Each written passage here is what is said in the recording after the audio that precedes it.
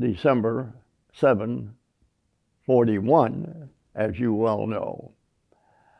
That changed things quite a bit. That morning, we were on our way and approaching Wheeler Field, which is just a wee bit north of Pearl Harbor itself, and Hickam Field.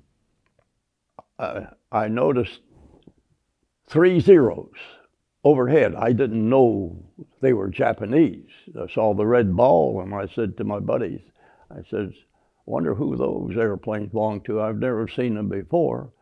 And I said jokingly, at least I thought so, I said, you know, we might be at war.